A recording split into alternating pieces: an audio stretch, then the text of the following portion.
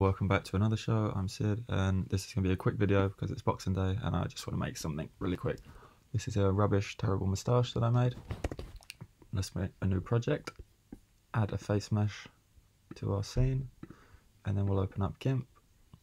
Here's the face mesh that I already implemented, which is the masculine face and the face mesh trackers from the face texture assets pack, which is here.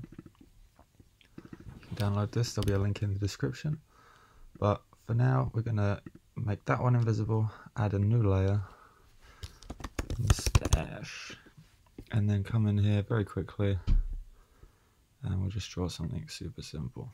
Have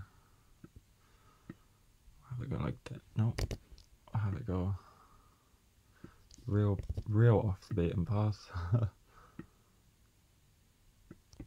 Something like this. This only has to be simple. Like I say, it's Boxing Day.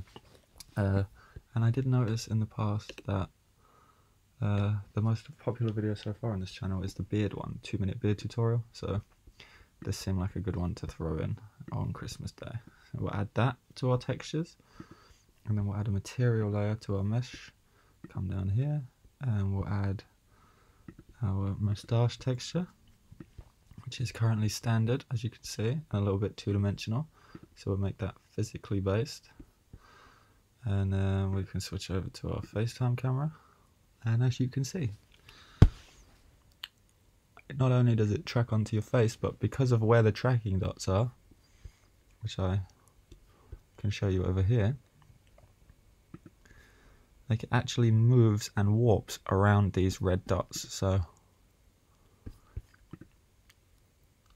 yeah, that's pretty much the effect. You can play around with Photoshop, GIMP, and make your own different styles of moustache.